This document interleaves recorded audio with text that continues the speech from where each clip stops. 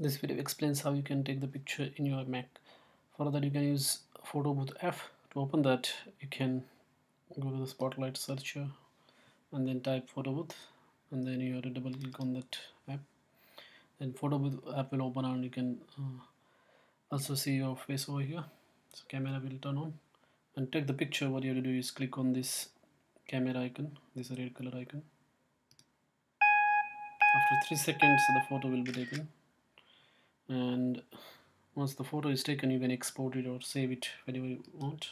Like that, you can select the picture and then just right click and click on export, or you can also share it clicking on this button on your social media platforms as well.